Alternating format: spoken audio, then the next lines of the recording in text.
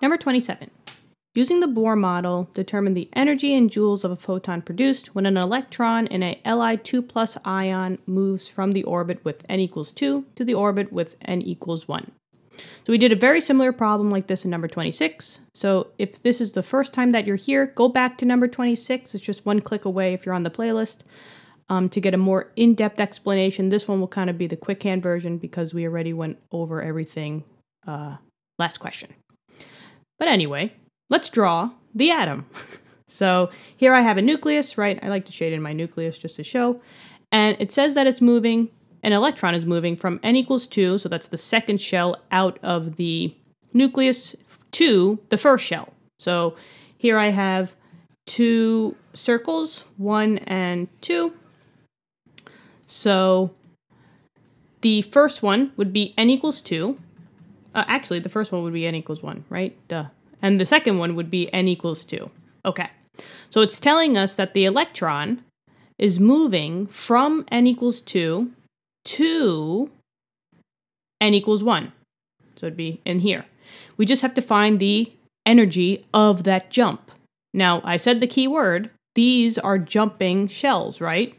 You're going from one shell, one principal quantum number, to the other principal quantum number. So you might think of the equation change in energy equals K, 1 over n squared 1 minus 1 over n squared 2. But unfortunately, we can't use this. It's not that simple, right? We can't just plug in 2 for this and 1 for this or vice versa, because this equation, and star this, do whatever, this equation is only for hydrogen, because hydrogen's nuclear charge is 1. So that's accounted for in this equation. However, we have lithium, so we have to find a different way to get to this answer. So unfortunately, this is not the right way. We have to erase it. But what else do we know that's part of the Bohr model way of thinking? Well, this lithium was 2+, right? So that means that it lost 2 electrons. And it had 3 to begin with because there was a 3 for the atomic number. So this is hydrogen-like, they call it. It looks very similar to hydrogen because they both have 1 electron. So I can use the other equations that I know that is, sewn into the Bohr model. So all I would have to do basically is find out the change in energy from the 2 shells, right? I would have to find the energy of the final shell minus the energy that was in the initial shell, right? That's how a change is always found out. It's always final minus initial. So I can say that my energy, my change in energy, could be the energy found in the shell of the first shell minus the second shell energy, right? Because n equals 1 was the final, and n equals 2 is the initial. So all I got to do is just find out these. And this is linked with n equals 1, and this is linked with n equals 2. So I just have to do 2 different formulas and then put them together. So now the equation that's coming up is actually I'll put it over here, e to the n equals negative k z squared over n squared. And if you thought of this formula, you are absolutely right. K is that constant number, right? It's the Rydberg constant, which is always 2.179 times 10 to the negative 18th joules. The Z is the nuclear charge, so we should find out what the Z is for lithium. The nuclear charge is always going to be the charge of the nucleus, and the nucleus is made up of protons and neutrons. The neutrons have no charge, so the nuclear charge is just the same thing as the number of protons. And if the atomic number was 3 for lithium, that means that it had 3 protons. So the Z for lithium would be a +3 every single time. And then the last step of this problem is the n, right? Now it's going to change because we have to do it for n equals 1 and n equals 2.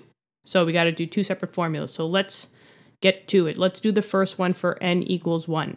So e to the n, So e to the first equals negative 2.179 times 10 to the negative 18th times our z was 3, a plus 3, I'll put that there, squared, all over, for this one, it would be 1 squared. 1 squared is just 1, so anything divided by 1 is the same number. And 3 squared is the same thing as 3 times 3, which is 9. So this one, e to the n, well, not e to the n, but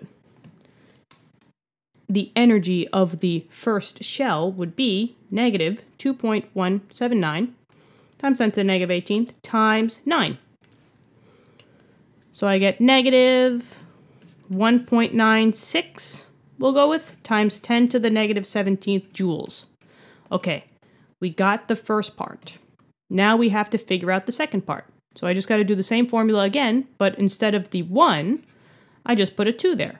So En equals negative 2.179 times 10 to the negative 18th times plus 3 squared all over 2 squared.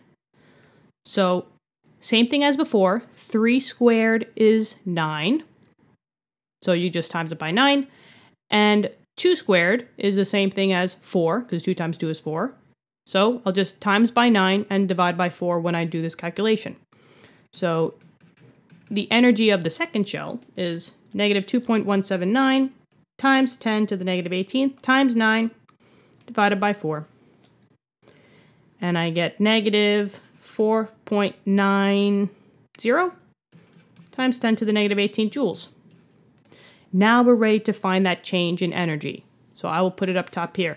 The change in energy is the final one, which was the first one. So negative 1.96 times 10 to the negative 17th joules. Yeah. Minus the second one, which was a negative 4.90 times 10 to the negative 18th joules. And when I subtract those two, negative 1.796 times 10 to the negative 17th minus negative 4.90 times 10 to the negative 18th, I get negative 1.47 times 10 to the negative 17th joules.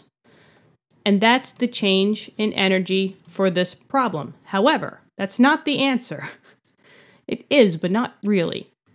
Remember, the calculator does not understand theory. The calculator will only just do the math for you, but you have to understand the theory behind the numbers. This negative just means that the energy was released. And that's always the case. If you're going closer and closer and closer to the nucleus, you will always release energy. So your number will always be a negative. And then vice versa. If you're going farther and farther and farther away, you'll always absorb energy. So your answer will always be positive. However, if you box this answer off with the negative in it, right, if you box the whole thing off, that would actually be incorrect because they just want to know how much energy was produced, right? So they didn't care about whether the energy was absorbed or released. They just wanted to know how much energy was produced. Well, 1.47 times 10 to the negative 17th joules were produced, but it was released because of that negative number. So that would be the answer, just the positive of what you got. The negative is just for context, all right? So by giving the answer 1.47 times 10 to the negative 17th joules, that would be the answer. The negative is just telling you that it's being released instead of absorbed. Oof. So this one was fun. What did you guys think? Let me know down in the comments. If this helped, give it a like. And click subscribe if you want our questions to come into your feed. We put out questions daily, so that's always a good thing. We're here to help you guys. Thank you so much for tuning in. Thank you for your continued support. I will see you guys in number 28. Bye-bye.